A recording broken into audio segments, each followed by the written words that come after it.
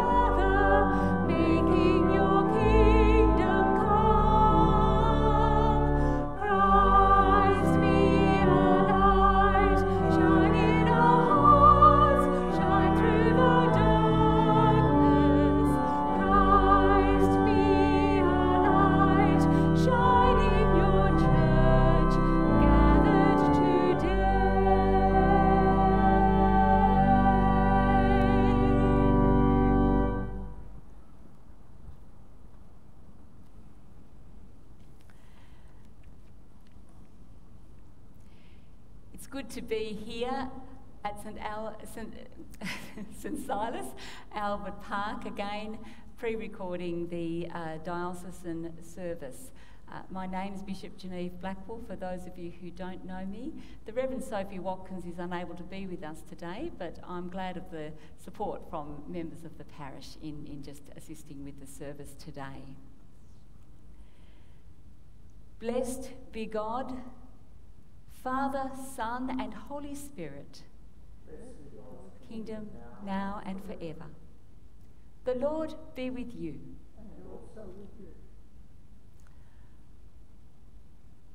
Almighty God, to whom all hearts are open, all the desires known, and from whom no secrets are hidden, cleanse the thoughts of our hearts by the inspiration of your Holy Spirit, that we may perfectly love you and worthily magnify your holy name, through Christ our Lord. Amen.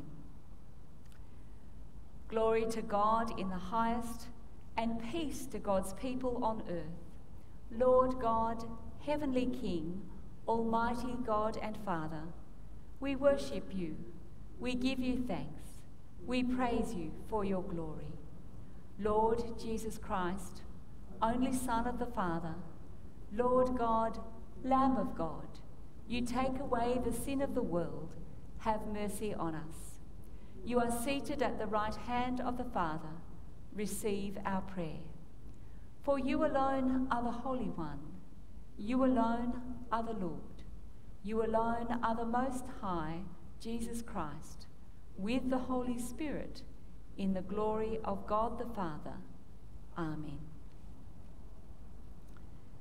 Go before us, O Lord, and further us with your continual help, that in all our works begun, continued, and ended in you, we may glorify your holy name, and finally, by your mercy, obtain everlasting life, Through Jesus Christ our Lord, who lives and reigns with you in the unity of the Holy Spirit, one God, forever and ever.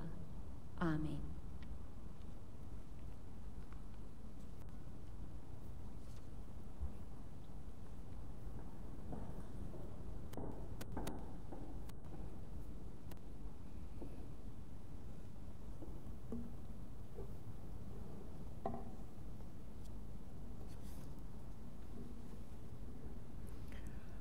A reading from the letter of Paul to the Romans. Let every person be subject to the governing authorities, for there is no authority except from God, and those authorities that exist have been instituted by God. Therefore, whoever resists authority resists what God has appointed, and those who resist will incur judgment. For rulers are not a terror to good conduct, but to bad. Do you wish to have no fear of the authority? Then do what is good, and you will receive its approval, for it is God's servant for your good.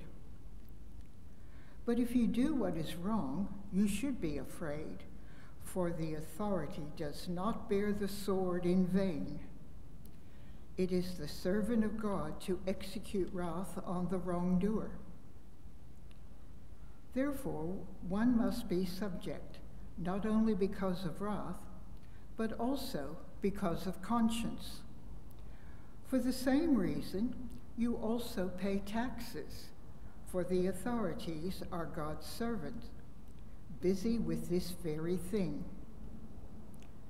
Pay to all what is due them.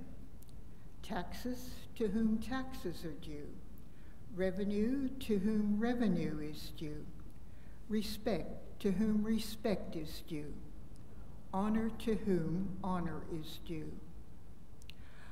Owe no one anything except to love one another, for the one who loves another has fulfilled the law. The commandments: you shall not commit adultery, you shall not murder, you shall not steal, you shall not covet, and any other commandment are summed up in this word: love your neighbor as yourself. Love does no wrong to a neighbor. Therefore, love is the fulfilling of the law. This is the word of God. Thanks be to God.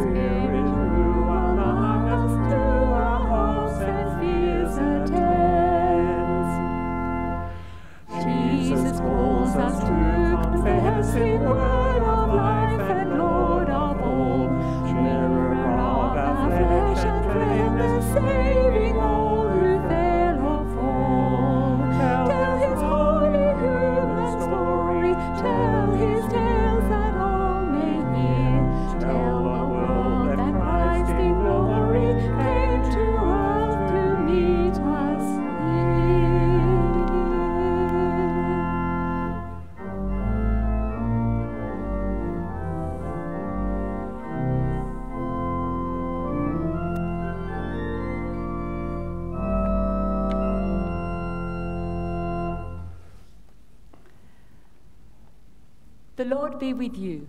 And also with you. The Gospel of our Lord according to Matthew. Glory to you, Lord Jesus Christ. Take care that you do not despise one of these little ones.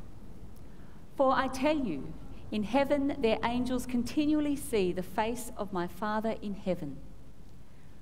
What do you think? If a shepherd has 100 sheep and one of them has gone astray, Does he not leave the 99 on the mountains and go in search of the one that went astray?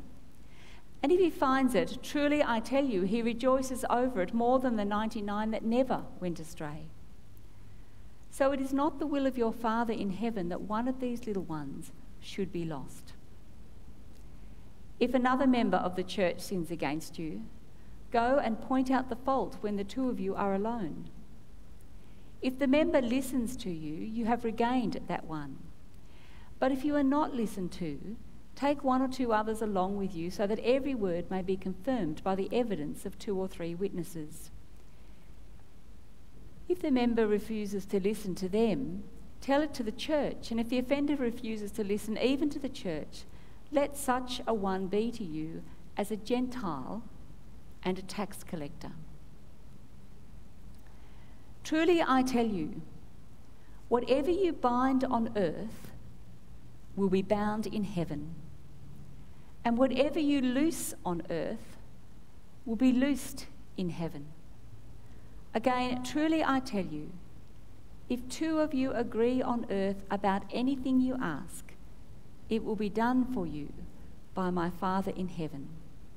For where 2 or 3 are gathered in my name, I am there among them.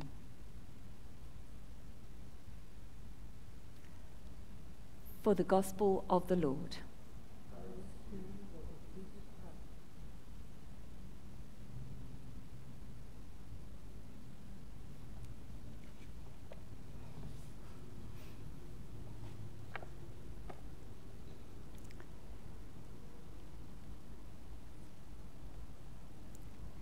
The words of my mouth and the meditations of our hearts be acceptable in your sight.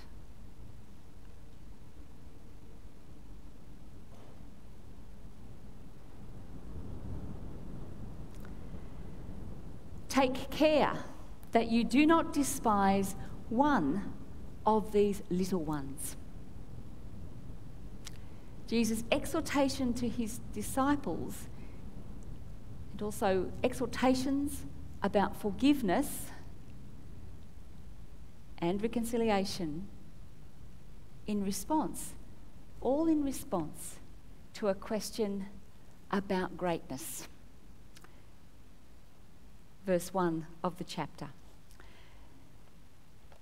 Who are these little ones? That's important to think about. Weak, vulnerable children, of course, whom Jesus has just been talking about. Jesus has just told them in the previous chapter he's going to accomplish his work by losing his life. The disciples do not want to think about that, about losing, in effect. They want to think in terms of winning. So they ask, as I said, verse 1, who will be the greatest in the kingdom of heaven?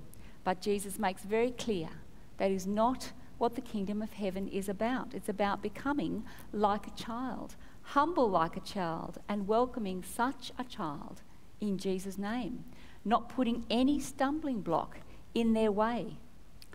Children are not successful people in control of their lives. Yeah, we can tend to idealise childhood sometimes, but the reality is children are powerless, defenceless, dependent, and waiting to grow up. Jesus gives 2 very striking pictures regarding these little ones. The first is angels. It's very poignant what Jesus is saying here. The angels who look after these little ones, it could be Jesus is talking about individual guardian angels, although the angels do not guard the little ones so much as bring their situation before God. But the point is, these angels don't have to cover their faces. Unlike, say, the angels at the prophet Isaiah's commissioning in Isaiah chapter 6. If you read there, you see the angels, the seraphim, God's attendants in the heavenly throne room, with 2 of their 6 wings, they're covering their faces, hiding them in awe before the glory and majesty of the living God. And that is the normal condition of angels in Jewish tradition. They almost always covered their faces to avoid looking directly at God. the angels who look after these little ones are allowed, welcomed even, to look on God directly. That's how important they are. Or rather, that's how important these little ones are to God. The little ones include those who are weak and vulnerable at other times of life too, not just in children. The chronically sick, physically, mentally, the elderly and infirm, refugees and asylum seekers, women in many cultures. COVID-19, if anything, has amplified their vulnerability, the vulnerability of all these little ones. And I can go on. Indigenous people, isolated people, anyone our culture tends to screen out, so to speak. And as I said, COVID-19, if anything, has just amplified their vulnerability. The other picture Jesus uses is better known, but still striking. And the point is the same, really. The shepherd leaving the 99 sheep while he goes looking for the lost one. The sovereign God is not happy to say, well, that's okay, we've got 99, let's not worry about the odd silly one that drifts away from the flock, probably not worth much anyway. No, this is the one that matters. When you think about it, a lost sheep, for all practical purposes, is a dead sheep. It could be attacked by wolves, fall down a precipice, someone else could take it for their own flock. Jesus is saying that it is not the will of the Father that any of these little ones should perish. Just like it wasn't the will of the shepherd that one sheep should be lost. God doesn't wait around for those who are lost to find their way back. The shepherd didn't wait for the sheep to come back. He went out and looked for it. God wants us to see the little ones. God wants us to go out and look for them. God rejoices when the lost are found.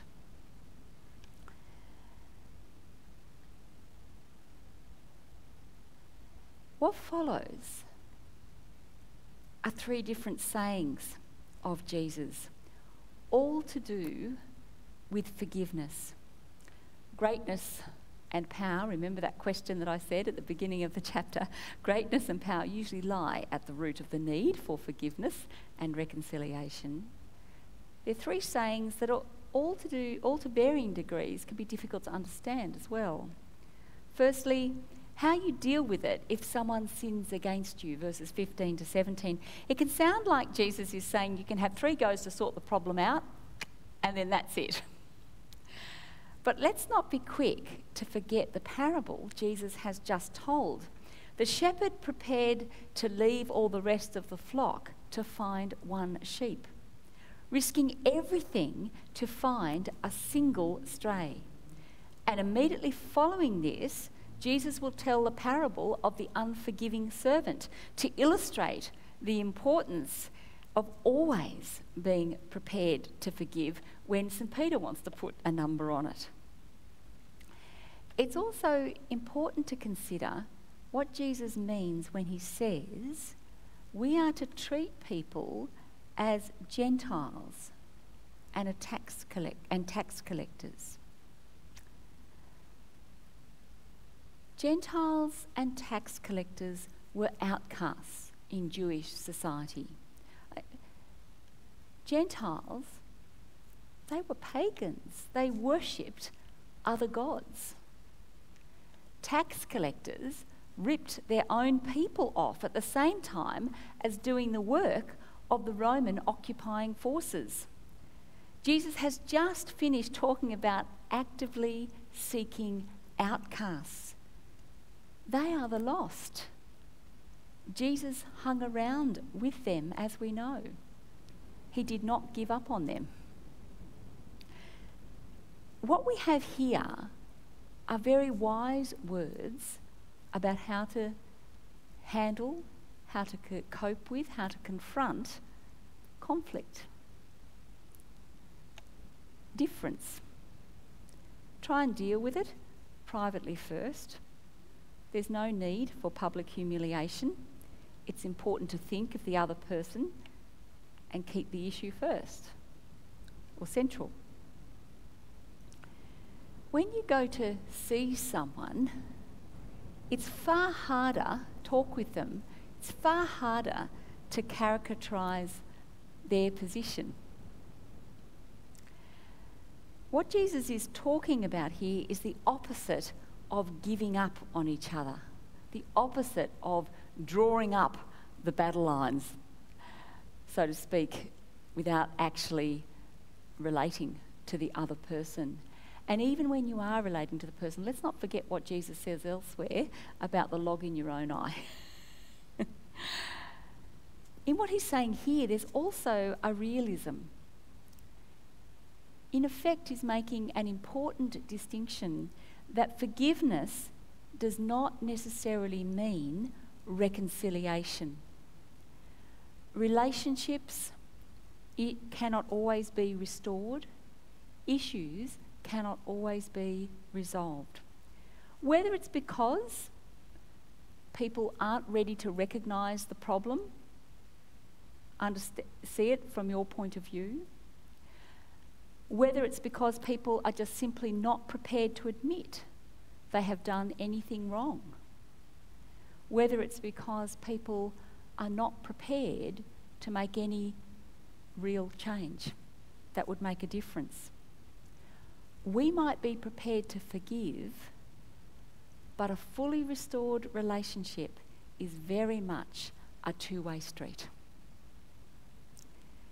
Jesus is talking about within the church here, what it means for those who follow him to gather, to belong together, whether we're talking just very small numbers or whether we're talking about big numbers, and whether we're talking about informally as Christians, whether we're talking about in the institution, parishes and so on. But what he says here also really applies, doesn't it, to forgiveness and reconciliation more broadly when you think about it. Refusal to recognise the problem, admit wrongdoing, refusal to work for change. This is exactly the brick wall Indigenous people struggle with, as seen in, for example, their statement of the heart and the response to it, or lack thereof. And forgiveness does not equal saying people can do what they want to you, or it doesn't matter that people hurt you. It does. It matters very much. If it didn't matter, then there would be no need for forgiveness, for the cost of forgiveness. And people may have to indicate in some way that they are not prepared to keep on, or not able to keep on, putting up with what is happening. In some situations, it may be necessary to take action to protect oneself. Again, as I said before, this is true whether within the church or more broadly. I mean, these are the issues anyone experiencing family violence has to work through. Reconciliation, fully restored relationships are a two-way street. The most you may be able to do is recognise the other as lost and pray for them. Be prepared to forgive because of that. The second saying about things being bound and loosed, verse 18, follows on. Jesus is saying seriously and plainly what will happen if anyone follows an unforgiving, unshepherd-like course. Remember that distinction I've made between forgiveness and reconciliation? But Jesus is saying what follows if people follow an unforgiving, unshepherd-like course. It's flagged by Amen, truly. Jesus' standard way of calling attention to what he intends as a very serious pronouncement. If you go around binding your brothers or sisters' sins on them, if you treat them like an outcast instead of joining them in their lostness, as Jesus has joined Gentiles and tax collectors in theirs, then the deadly rule of unforgiveness will be all you have, here or hereafter. But if you loose their sins, if you move towards them in unconditional, unlimited forgiveness, then the life-giving rule of grace will prevail, both now on earth and forever in heaven. Jesus, I think, is talking here about what it means to put our faith in God's costly reconciliation. To recognise God's costly reconciliation through Jesus.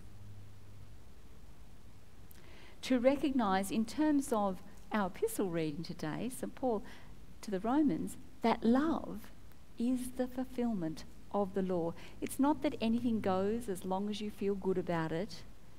No, rather the love which wells up from within the Spirit-filled heart is known precisely by its obedience to the commandments, which protect us from wrongdoing and being wronged by one another.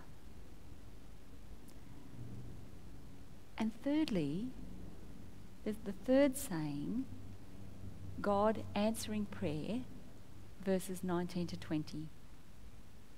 Again, I want to say, let's not forget these verses come just before the parable of the unforgiving servant.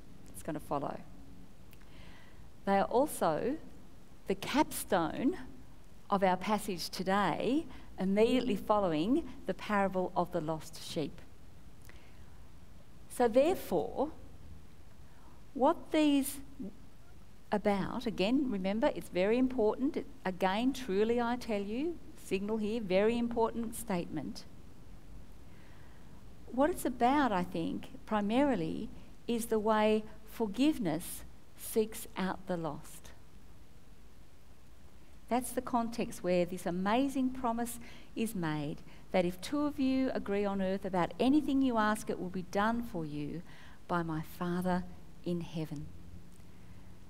It's primarily about the way forgiveness seeks out the lost. Jesus is saying if two of his disciples, that is the church, two people following him, agree to forgive rather than give up on someone, excommunicate them, so to speak, if we want to talk formally, then the Father will ratify and confirm their decision with all the power of his grace. And I think anyone who's had a serious difference with someone, especially within the church, and when you've been able to work through those issues together, I can think of experiences in my own life.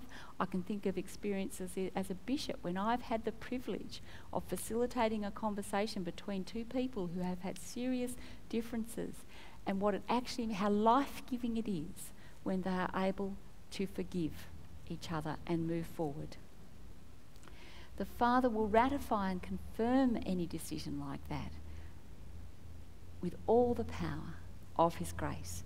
And God will do that precisely because wherever two or three are gathered together in Jesus' name, there is Jesus himself, the friend of publicans and sinners, tax collectors, Gentiles, the good shepherd who lays down his life for the sheep, the beloved Son in whom the Father sees his whole creation forgiven and made new.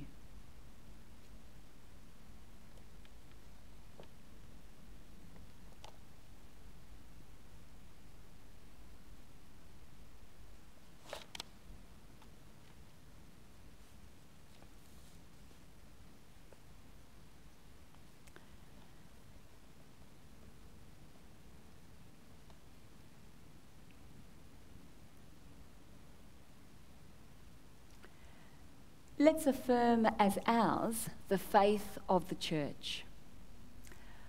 We believe in God, the Father Almighty, creator of heaven and earth. We believe in Jesus Christ, his only Son, our Lord. He was conceived by the power of the Holy Spirit and born of the Virgin Mary. He suffered under Pontius Pilate, was crucified, died, and was buried. He descended to the dead. On the third day he rose again. He ascended into heaven and is seated at the right hand of the Father. He will come again to judge the living and the dead. We believe in the Holy Spirit, the Holy Catholic Church, the communion of saints, the forgiveness of sins, the resurrection of the body, and the life everlasting. Amen.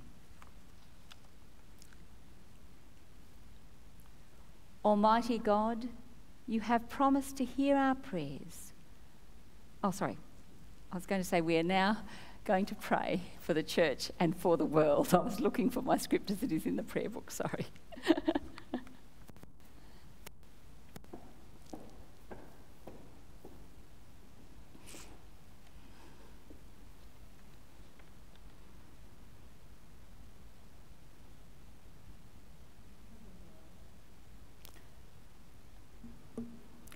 Loving God, we give you thanks that you have created a world of rich beauty and diversity.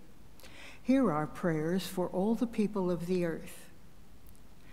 We pray for those whose lands are invaded and whose homes are destroyed, for those who suffer from starvation and disease, for leaders of tribes and nations, and for all who govern. Open our eyes to recognize you among us in your little ones who are hungry and homeless. Loving God, in your mercy, hear our prayer. We give you thanks that you have revealed yourself to us in your Son. Hear our prayers for your church, its clergy and people, for all priests and pastors and those responsible for the church's resources. Today we pray for our Archbishop Philip, Bishop Genieve, and our Vicar Sophie. Open our eyes to recognize you among us wherever 2 or 3 gather in your name. Loving God, in your mercy, hear our prayer. We give you thanks that you teach us the ways of forgiveness and reconciliation. Hear our prayers for the people of this community. We pray for those who are suffering from the pandemic, for those who have been made redundant because of the crisis, and those who cannot find work. We pray for those whose needs are ignored and those who cannot care for themselves. We pray for ourselves and each other, our families and our friends. Open our eyes to recognize you among us in your little ones who are forgotten and despairing. Loving God, in your mercy, hear our prayer. We give you thanks that you heal the sick and go in search of those who have lost their way. Hear our prayers for all who are in need. We pray for those whose lives are ruled by addiction to alcohol, drugs, or gambling, for the brokenhearted and those who have lost all purpose in life, for the sick and the dying, and all who minister to them. Open our eyes to recognize you among us in your little ones who are sick and suffering. Loving God, in your mercy, hear our prayer. We give you thanks that you rejoice to bring home all your sons and daughters. We remember all who have died in your love. We give thanks for those who have disclosed your love to us, for those whose yearly remembrance falls at this time. Help us to live so others will recognize you in our midst, that with the angels and saints and all your little ones, we may come to see your face in heaven. Loving God, in your mercy, hear our prayer.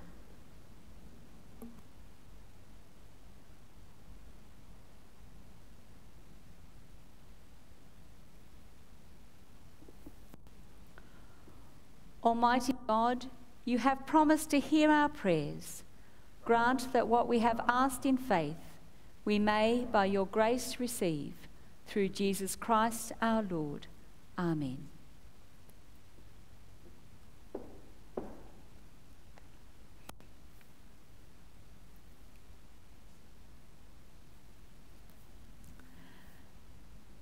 God is steadfast in love and infinite in mercy, welcoming sinners and inviting them to the Lord's table.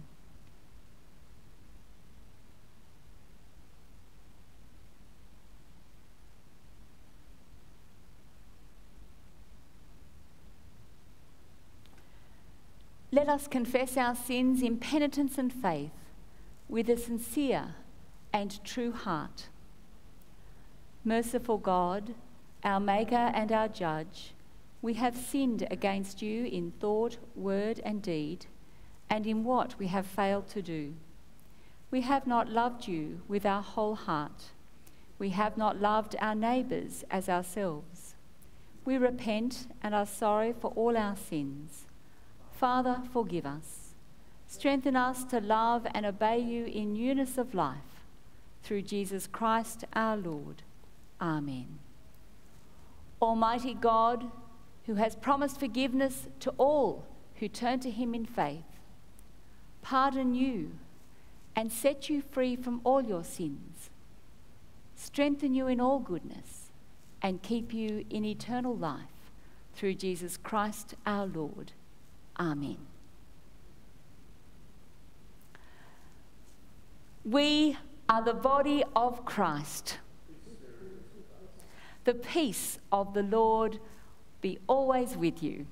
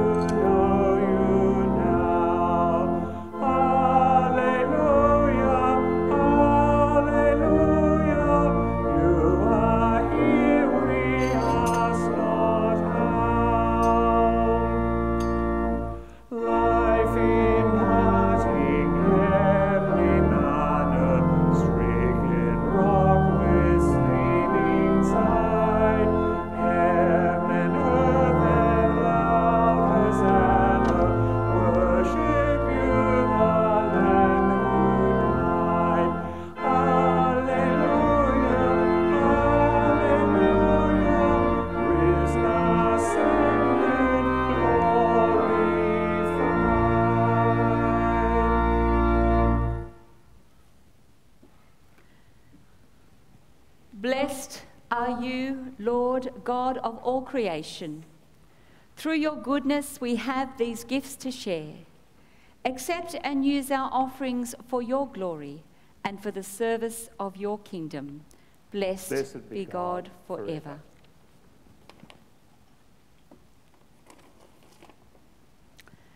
The Lord be with you. And also with you. Lift up your hearts. We lift them to the Lord. Let us give thanks to the Lord our God. It is right to give our thanks and praise. All glory and honour be yours always and everywhere. Mighty Creator, ever-living God. We give you thanks and praise for our Saviour Jesus Christ, who by the power of your Spirit was born of Mary and lived as one of us. By his death on the cross and rising to new life, he offered the one true sacrifice for sin and obtained an eternal deliverance for his people. Therefore, with angels and archangels and with all the company of heaven, we proclaim your great and glorious name, forever praising you and singing, Holy, holy, holy Lord, God of power and might. Heaven and earth are full of your glory. Hosanna in the highest. Blessed is he who comes in the name of the Lord. Hosanna in the highest. Merciful God, we thank you for these gifts of your creation, this bread and wine, and we pray that by your word and Holy Spirit, we who eat and drink them may be partakers of Christ's body and blood. On the night he was betrayed, Jesus took bread, and when he had given you thanks, he broke it and gave it to his disciples, saying, Take, eat. This is my body given for you. Do this in remembrance of me. After supper, he took the cup, and again giving you thanks, he gave it to his disciples, saying, Drink from this, all of you. This is my blood of the new covenant, shed for you and for many for the forgiveness of sins. Do this as often as you drink it, in remembrance of me. Let us proclaim the mystery of faith. Christ has died, Christ is risen, Christ will come again. Therefore we do as our Saviour has commanded, proclaiming his offering of himself made once for all upon the cross, his mighty resurrection and glorious ascension. And looking for his coming again, we celebrate with this bread and this cup his one perfect and sufficient sacrifice for the sins of the whole world. Renew us by your Holy Spirit, unite us in the body of your Son, and bring us with all your people into the joy of your eternal kingdom. Through Jesus Christ our Lord, with whom and in whom, in the fellowship of the Holy Spirit, we worship you, Father, in songs of never-ending praise. Blessing and honour and glory and power are yours forever and ever. Amen. As our Saviour Christ has taught us, we are confident to pray. Our Father in heaven, hallowed be your name. Your kingdom come, your will be done on earth as in heaven. Give us today our daily bread. Forgive us our sins, as we forgive those who sin against us. Save us from the time of trial, and deliver us from evil. For the kingdom, the power, and the glory are yours, now and forever. Amen. We break this bread to share in the body of Christ. We who are many are one body, for we all share in the one bread.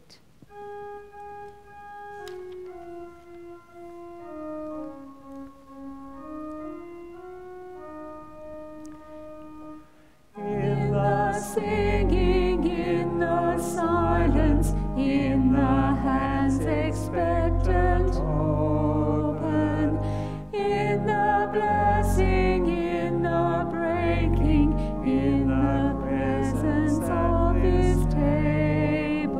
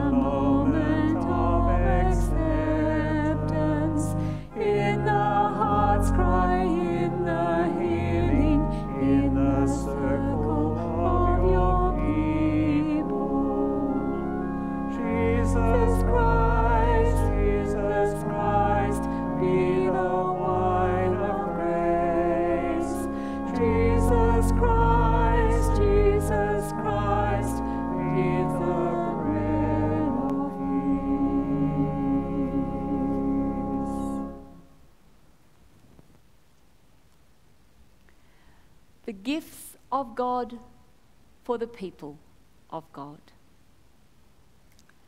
As I receive the sacrament on behalf of us all, I invite you to take a moment of silence to prepare yourself. Imagine you're receiving the sacrament here with me, for this body and blood of Christ are yours as they are mine.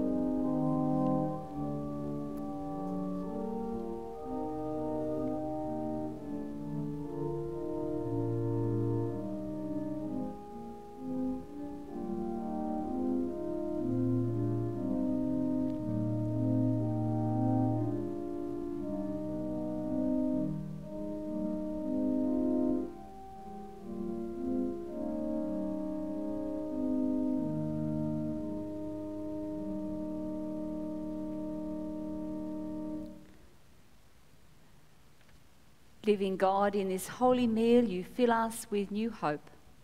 May the power of your love, which we have known in word and sacrament, continue your saving work among us, give us courage for our pilgrimage, and bring us to the joys you promised.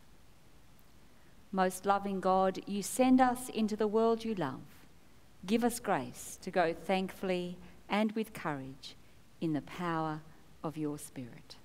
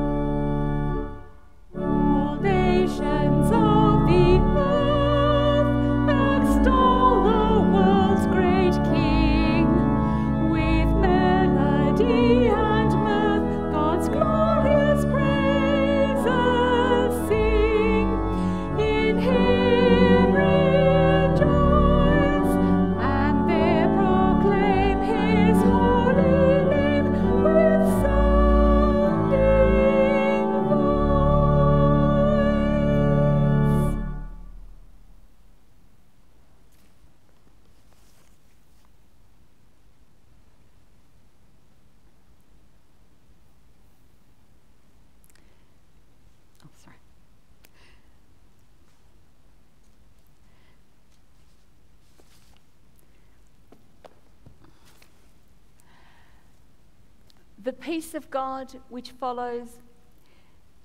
passes all understanding, keep your hearts and minds in the knowledge and love of God and of his Son, Jesus Christ our Lord.